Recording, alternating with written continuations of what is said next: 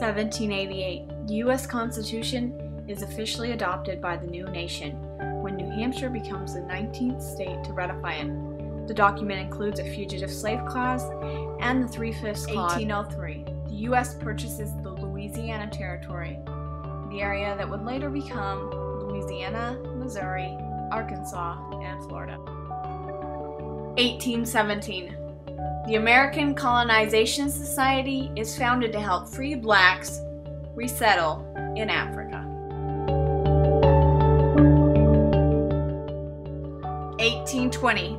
The Missouri Compromise forbids slavery in the Louisiana Territory north of Missouri's southern border.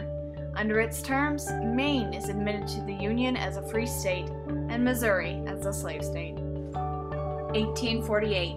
Anti-slavery groups organized the Free Soil Party, a group opposed to the westward expansion of slavery from which the Republican Party would later be born. 1850. The Compromise of 1850 admits California to the Union as a free state, allows the slave states of New Mexico and Utah to be decided by popular sovereignty, and bans the slave trade in D.C. 1857. The U.S. Supreme Court ruling in Dred Scott v. Stanford denies citizens to all slaves, ex-slaves, and descendants of slaves, and denies Congress the right to prohibit slaves in the territories. 1860. Abraham Lincoln is elected to the presidency. 1863. Lincoln issues the Emancipation Proclamation, freeing all slaves in areas of rebellion. 1865. The 13th Amendment to the U.S. Constitution abolishes slavery throughout the country.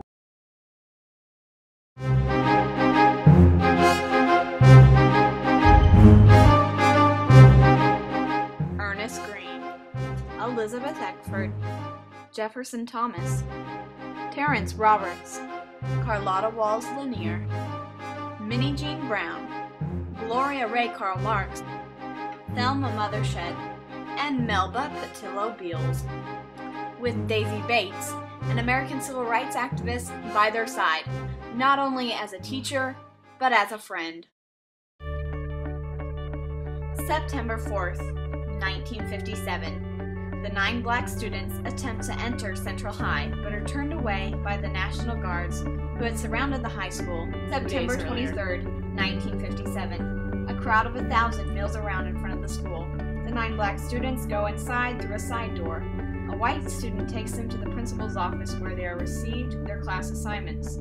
When the mobs learn the students are inside, it becomes unruly and the police fear they may be unable to maintain control. The black students are taken out of the school through a side door. Brian Schweger, a tour guide at the Little Rock Central Visitor Center, gives us some insight on what they were doing between September 4th and September 23rd. Daisy Bates made sure that those 9 students then who would stay the course were getting tutored, were staying on top of their lessons, be right in line with every other white student. Much to probably the dismay of the teachers who would teach those kids, they probably wanted them to be. So during those 3 weeks, there is anticipation, there is nervousness, there is all this wrangling with the court systems over what the governor is doing. He eventually has to remove the National Guard when Ronald Davies, the federal judge, tells him to stand down. So there is very much a day-to-day, hour-to-hour, moment-to-moment, ever-changing process of this. And those kids probably don't know from day to day if they're going to go back the next day, if they're going to make another attempt, what's going to happen. Daisy Bates probably doesn't even know fully until things really unfold. September 25th, 1957. Under escort by Army troops ordered in by President Eisenhower, the 9 black students are escorted back into Central High. They had protection, they had soldiers, but they were still attacked. The amazing thing about it was that, with one exception, and that's Minnie Jean, that they endured an entire school year of physical abuse, verbal abuse, of emotional trauma that how can you ever fully judge that?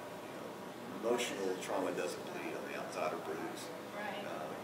But I think that they had to have put on a brave face, and they had to tell themselves not to quit, because I'm sure that they all reached a point where they thought, is this worth it? Is this worth the toll it's taking on me? at such a young age. December 17th, 1957.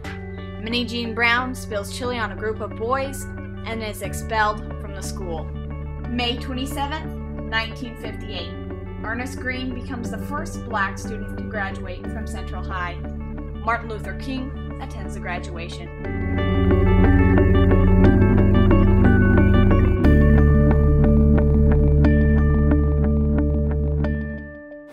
I would hate to speak for them and say that they would do it all over again, but I would hope that the courage and the integrity that they show now, that they've had with them for 55 years, I think it would lead them to do the same thing.